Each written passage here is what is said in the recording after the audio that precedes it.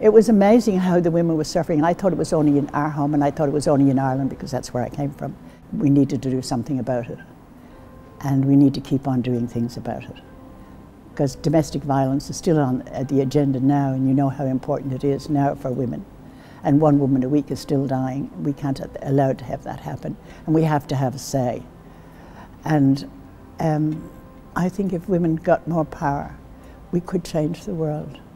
I don't know that I can be specific about what changes need to happen, because I think women do that as they are moving through life. They're changing the things that they know that they can do, from what they used to do to what they want to do today. They've got so many choices.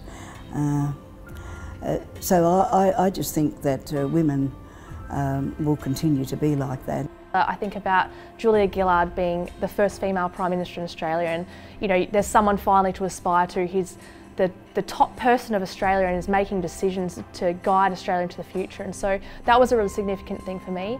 Me being a sporting background, I think the AFLW was a significant step forward in progression for Australia, and to see girls being able to play at an elite level as the men have always done. The progress that I see is women not sublimating their intelligence to men. The ability to be a norm, to go into university, to have management roles, to be members of parliament as a norm, that's the greatest change I've seen. A very important achievement was the ability to get women serve on juries. The government was persuaded that they could save a lot of money if they put women on juries because they could pay them less than men, which was a good argument which succeeded. Terrible to think about that now, but it was a means to achieve a very good end. We are nowhere near far enough along. Wherever there's more pressure, you tend to find that women are doing even worse. So it's all right for me to feel okay about the journey that women have been on. We have to reach back and make sure that every woman is there. So are we over halfway? Probably, but we're not there yet. We have witnessed significant changes to government policy and a shift in community attitudes.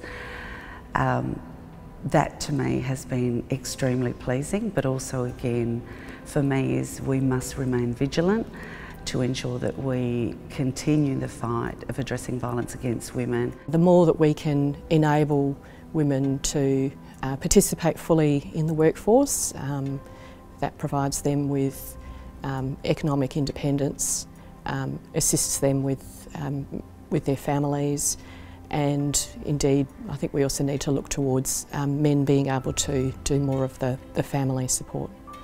Educated women who understood the significance of this, who wanted to fight for education for girls, for example.